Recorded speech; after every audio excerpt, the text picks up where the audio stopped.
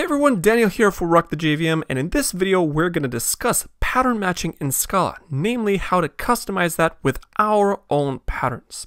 So this video is for those of you who have some Scala foundations, and as always I'll recommend that you code with me in this video, and whenever you need to refresh your memory about these concepts and about these techniques, just refer back to this video or to the written form at the blog with the link in the description. Alright, so let's get back to our little IntelliJ idea or your favorite development environment. I've created a small object here that I called custom pattern matching. I'm going to also define a main method in case we need to test something. And here in this video, I'm going to discuss about pattern matching, which is one of Scala's most powerful features, as you probably know already. And for pattern matching, I have another video here on the Rock the JVM channel about how to best use pattern matching with some tricks and with some patterns that are less used but extremely powerful.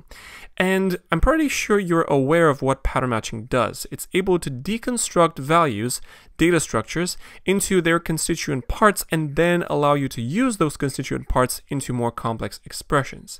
And pattern matching supports a bunch of examples. For example, it supports constants, it supports strings, it supports singleton objects, it supports case classes, which are extremely powerful and very widely used in practice because case classes are these lightweight data structures that are specifically meant to be decomposed. And then we have tuples and we have collections, among others. Now, what happens if your data type that you want to subject to pattern matching is not in this group? For example, if somebody defines a class outside of your code base, for example, in an old Scala library or even in a Java library, I have here a small example here where I defined a class in Java. So this is a Java class called pet. It has two public fields. One is called name and one is called age, and a constructor. Now, if we were writing Scala, this would be a case class with two fields and we would be done with it. But assume that we cannot really touch this code because this belongs to an old library, and yet you want to be able to use pattern matching on this data structure. So, for the use case where you want to pattern match against an existing class, or maybe even from a Java library, the way that we would do that would be to say an object, I'm going to call this pet. And I'm going to define a very special method that is called Unapply. Unapply is a method that has a special meaning for the Scala compiler, much like apply has the special meaning of invoking instances like they were functions, and apply is usually used to construct instances of classes. Now, unapply is used to deconstruct instances of classes into their constituent parts. Now, if you're familiar with Unapply, I'm pretty sure you're anticipating what I'm about to write. But if you're not familiar with Unapply, watch very closely what I'm about to do. So under Unapply, I'm going to take as an argument a pet as pet. Now, I've made sure that this Java class belongs to the same package as my Scala application here. So otherwise, you would need to import pet from whatever package you might want to store it. And I'm going to make this method return an option of, and I'm going to use a tuple of string and int, namely the name of the pet and the age of the pet. And as an example, I'm going to say if pet.age is less than 1, I'm going to return none. Otherwise, I'm going to return some with a tuple. I'm going to say pet.name and pet.age. Now, why did I write something like this? You'll see in a second, and just ignore the implementation for now. I'm going to also explain how that fits in shortly. Now, the unapply method, or the presence of unapply, would allow us to write a pattern that is named pet and can take a pet as an argument. That is, we can deconstruct a pet and obtain a string and an int out of it. So for example, if I define a val, let's call this Garfield, one of the famous cats, I'm going to create a new pet with a name Garfield, and the age, let's say 102. Alright, now I'm going to subject Garfield to pattern matching. I'm going to say Garfield pattern match as Garfield match, and I can say case with pet with two arguments, a name and an age, and on the right hand side I can say I'm Garfield, I'm actually name, I'm age years old, if Garfield could talk. But notice that this pattern match works on our pet data structure because we wrote this Unapply method with this exact structure. Now, I'm going to take some time to make the connections between the elements of the pattern matching structure and the signature of Unapply. First of all, let me comment this object and let me recompile this code, or rather let IntelliJ try to recompile my code, and notice that the pet pattern here is not available. So the fact that we added an object pet with an Unapply method that takes a pet as an argument enabled this pattern matching structure. So notice that we can subject our own data types through pattern matching. Cool, let's make the connections. So the name of the pattern, which is pet, is the same as the object where Unapply is stored. So that's one. Now let's state the argument. The argument is the element or the instance being matched. Now the result of Unapply is an option containing a tuple. Now this tuple contains the values that we will then obtain in the case. So the values in the tuple are the same as the elements being deconstructed. So these are the elements of Unapply. So the Unapply method will take as argument the element being matched. The name of the pattern is the same as the name of the object where we have the Unapply method. And the values that are being obtained are the values inside the tuple wrapped inside the option. Now, why do we have option here? Because the pattern might or might not be matched. For example, if we have a pet with Garfield and the age 0, for example, assuming that this pet was just born, if we subject Garfield to pattern match, this pattern will not be matched because pet.age is less than 1. And so none signifies the fact that a pattern is not matched. So this is how we can make the connections between the signature of Unapply and the structure of pattern matching. Now, the important thing to note is that so far we have a pet instance matched against a pet structure with name and age identical to the fields of the original class. Now, these may not necessarily have any connections to each other. And to that end, I'm going to show you another Unapply example. Now, for this example, I'm going to show you an Unapply taking a number as an int. I'm actually going to name this age because this means the age of a pet. And I'm going to return an option string. So notice that the pattern is called pet. The argument being matched is an int. It has nothing to do with a pet. And the option returned a string, not a tuple containing the exact fields of a class. So the name of the pattern, the value being matched, and the returned type may not necessarily have any connections to each other. So I'm going to say if age is less than 1, I'm going to return a sum containing the string cub, so a young pet. Otherwise, I'm going to say sum with, let's call this adult pet. Now, depending on your favorite pet, the condition here might vary, but you get the idea.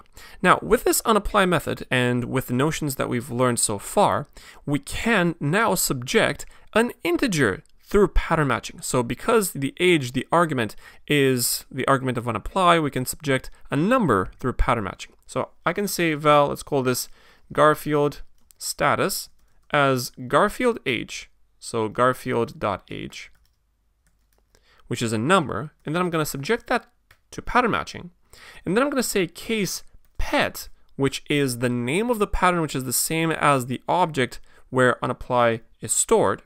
And inside the pet pattern, we need to return a string because this is what the Unapply method has as a return type. So I'm going to say pet with status, and then I'm going to return an S-interpolated string. For example, Garfield is a, and I'm going to inject status inside.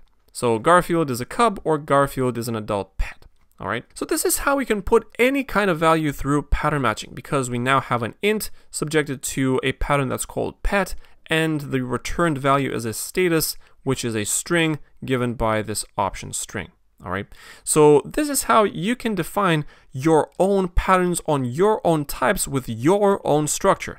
And this is quite unparalleled in languages that offer pattern matching. Now, the next thing that I want to show you is how to deconstruct sequences in your custom way. Now, you probably know that if you define a list, which is list, let's say 1, 2, 3, you can match that. So you can say val, let's call this list description, as a list match. And I'm going to have the case list with 1, 2, and whatever. And we can return a list with 1, 2, and something else. So you probably know from the other video that I showed with pattern matching tricks, which you can, by the way, you can check it out, and I'm going to attach a link in the description. You can create patterns with lists, and you can have as many arguments as you like, including variable arguments. So you can say 1, 2, and then underscore star, which means var args. So list starting with 1 and 2. Now, I'm going to show you how you can create your own patterns, including with var args, on your own data structures.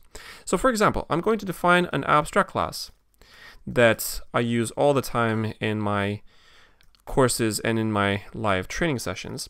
I'm going to define a myList that I'm going to make generic, and this will have a head method that will return an A, and I'm going to throw new no such element exception as the default implementation. The tail method returns a myList A, and this is again a throw, so I'm gonna return that.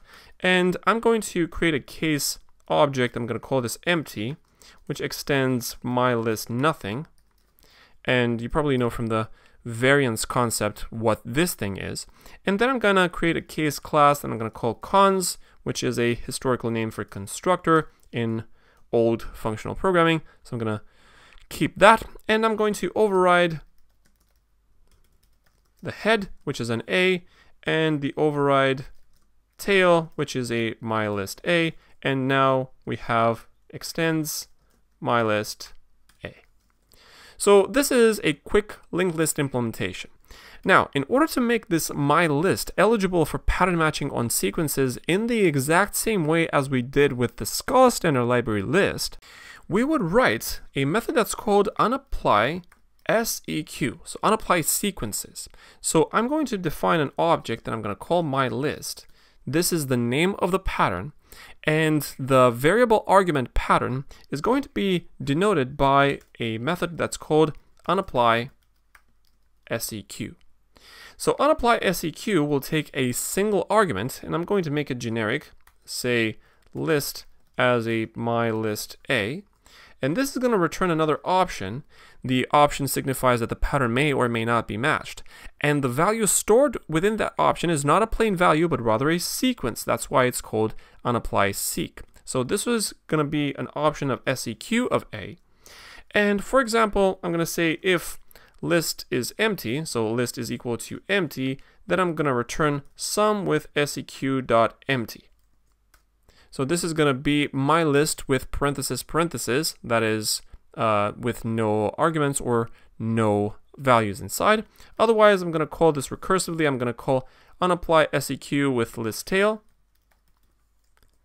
And this will return an option of a sequence. So I'm going to say map, I'm going to call this rest of sequence.